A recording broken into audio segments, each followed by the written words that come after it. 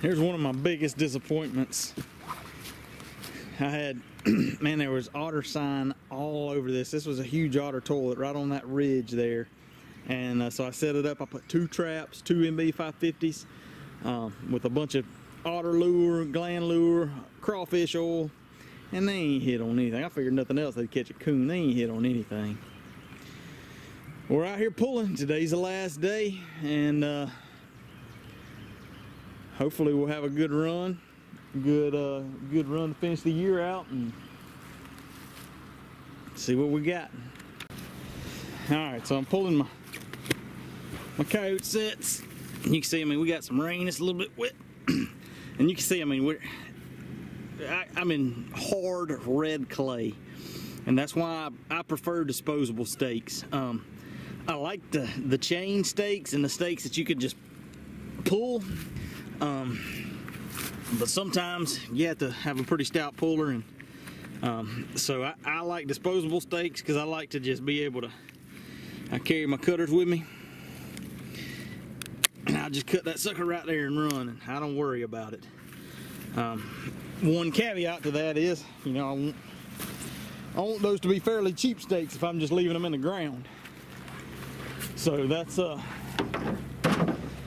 line that I've always tried to walk, and I really like. I'm a big fan of pogos because I feel like that's about the cheapest stakes you can find. Only problem with those is you have to make them yourself, and I don't really want to mess with or have time to make them myself. So that's why I've been experimenting with like the Berkshires. Not a fan of the Berkshires. Testing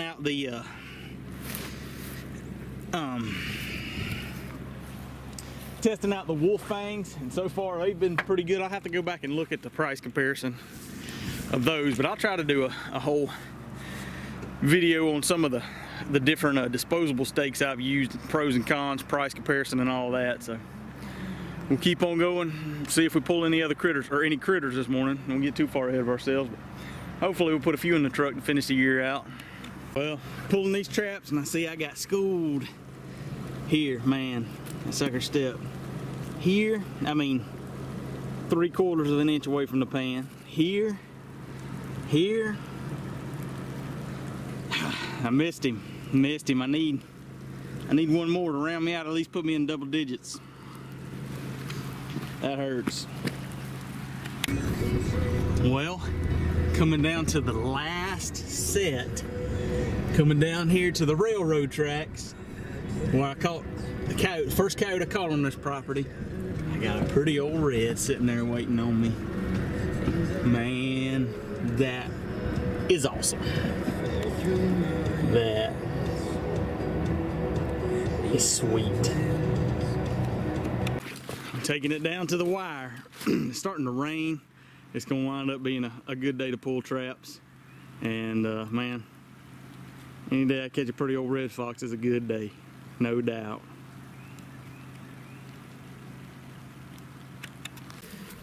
Well, it's definitely time to pull traps. Another stupid goose. Ugh. All right, so this weekend, this is the same place that I caught the snapping turtle by hand the other day. This weekend, when I was leaving, I just happened to see a snapping turtle, the biggest snapping turtle I ever seen. It may have been because of the water, but he was right out here, and he was slinking down into the deep. He looked like he was twice the size of that turtle that I caught the other day. So I couldn't resist it. I had to put a line out. I put that, you can see I put that conibear trap out, see if I could get anything. But yesterday I put me a little old line out, baited line, and we got something. Let's see. Well, I say we got something. I can feel some tension on it. Ho ho ho ho! I think that's him, boys. Gosh almighty, that sucker is big. Holy mackerel! Do you see that turtle? Holy crap! That's the one I was wanting. I'm gonna have to put this thing down and go get my other gloves to be able to get him.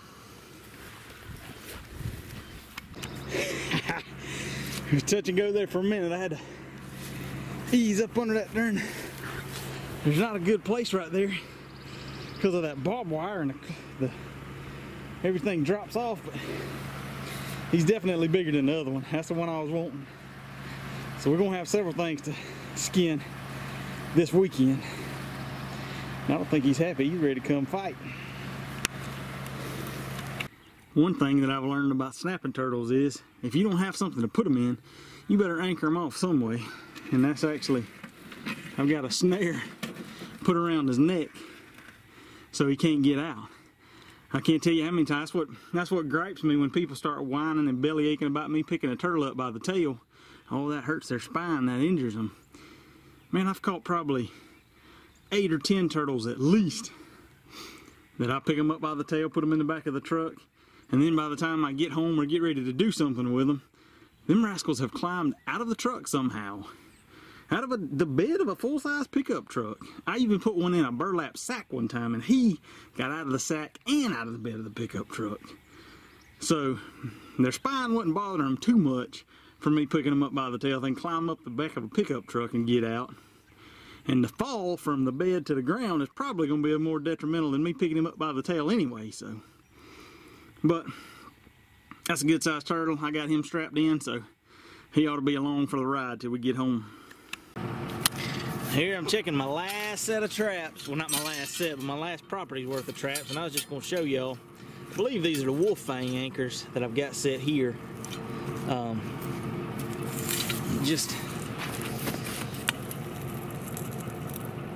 That's about all I got. It's budging a little bit, but we got some pretty darn stout ground. It's slowly but surely coming. Coyote wasn't pulling that up. It actually came up, but I mean, I ain't real hung up on spending that much energy, time, and effort trying to pull these things out of the ground. That's why I like disposables. You know, for trapping in this ground, just cut and run and not worry about it. Anyway, I was just gonna show y'all how that was. That's my puller that I rigged up there, and you can see it's definitely bent from stressing it and straining it. But anyhow, we got a handful more traps to check.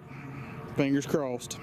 Well, that's it for the 2017-2018 Georgia trapping season. I got all my traps pulled today. Got a huge giant mess of traps to sort out, clean up, and make sure they're still in good working order. I'm going to try to get that done here in the next month or so. Go ahead and go through them and get them dipped, put up, and then I don't have to worry about it again. They'll be ready come season, so come next season.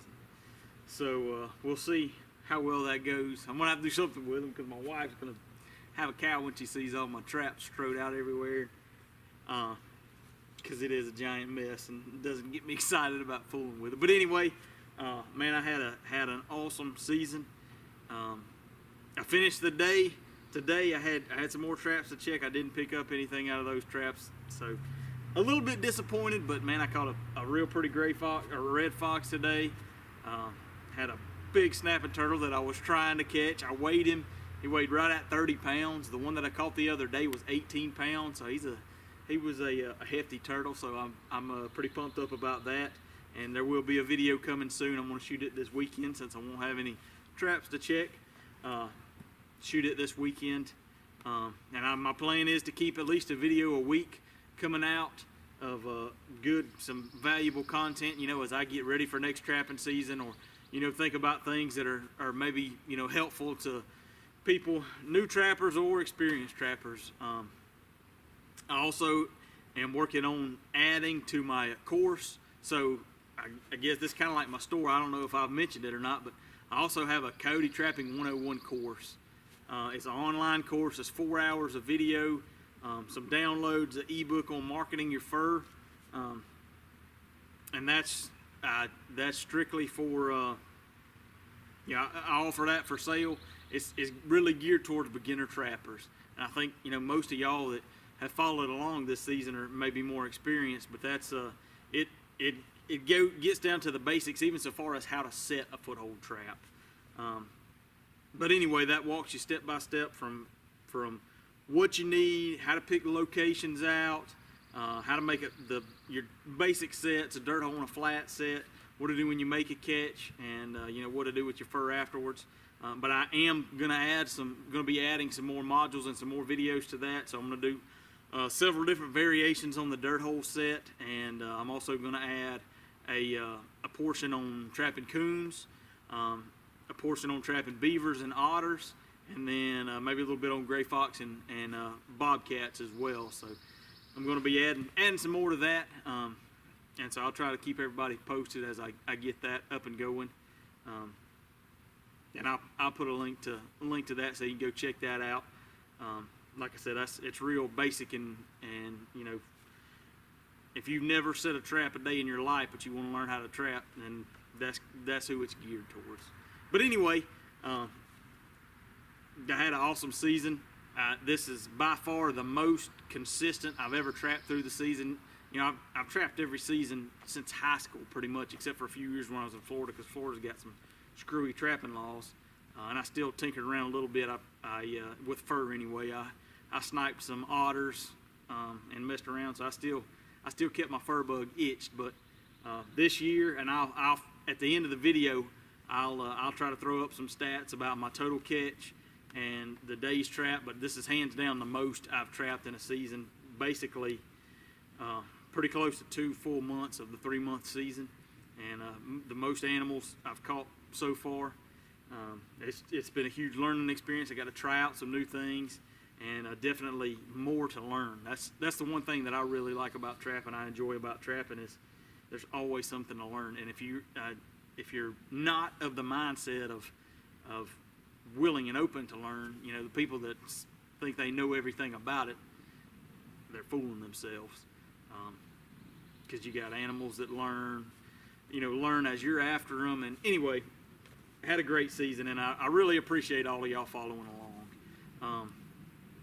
That really made it for me, knowing that, you know, people were following along, were enjoying the videos. The comments were huge, man. You know, seeing the views is okay. You know, I like knowing that people are watching, but you know, the comments every day. I mentioned this in the comments last night when I was replying, and I try to reply, or at least thumbs up. You know, I try to look through all my comments every night when I'm getting ready to post a new video.